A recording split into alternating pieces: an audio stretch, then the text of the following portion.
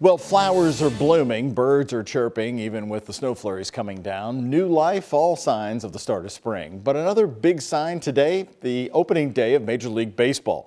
Rose McBride tells us about a connection between some of the sport's biggest stars and some very small creatures. On opening day, everyone at Louisville Slugger gets to see their hard work pay off as players step up to the plate. It starts here at the factory, where bats for players like Cody Bellinger, Joey Votto, and Christian Yelich are sanded, painted, and stamped with their signature seal. On our pro side, we'll do about 500 bats a day. Today, they're making bats for Los Angeles Dodgers player Justin Turner, among others. Those 500 bats, plus all the retail and mini bats Louisville Slugger makes, produce a lot of sawdust and wood chips. It's typically just about 55,000 pounds a week. All that debris is sucked into tubes and deposited into a trailer. Once it's full, Dean Wagler picks up the trailer and hauls it away. This equipment is helping some of the league's superstars hit home runs and win big games.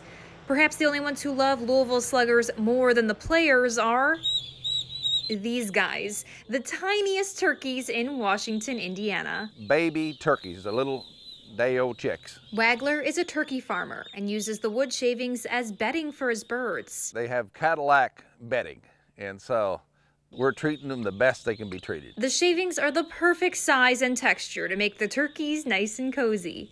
It's a premier product that Wagler can't find anywhere else. The baseball connection is just an added bonus. Thinking about some of the sawdust that we're using comes off of a bat that just hit a home run, you know, and so it's a great thing. As the machine turns a block of wood into a bat that will be sent to Los Angeles, Cody Bellinger is going to go to the plate, and he's going to have one of our bats. The rest of it will stay a little bit closer to home. 2/3 of his bat, a turkey is going to be sitting on. For WHAS 11 News, I'm Rose McBride.